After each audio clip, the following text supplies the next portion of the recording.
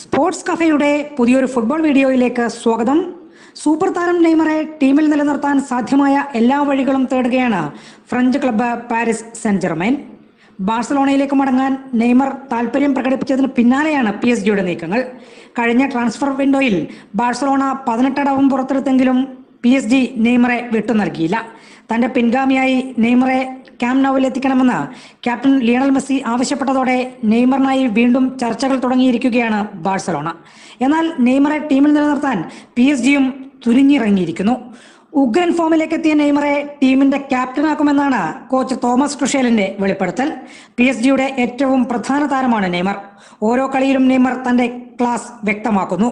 കളത്തിനകത്തും പുറത്തും നെയ്മറുടെ പെരുമാറ്റം ഏറെ മാറിയിട്ടുണ്ട്. ഒരു നേതാവ് എന്ന നിലയിലാണ് ഇപ്പോൾ നെയ്മർ ടീമിൽ കളിക്കുന്നത്.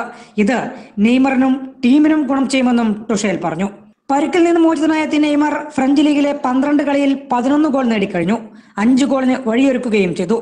നെയ്മറുടെ സ്വപ്നമായ ചാമ്പ്യൻസ് ലീഗ് കിരീടം ഫ്രഞ്ച് ക്ലബിലൂടെ സാധ്യമാവുമെന്ന് PSG താരത്തിന് ഉറപ്പ് നൽകിയിട്ടുണ്ട്.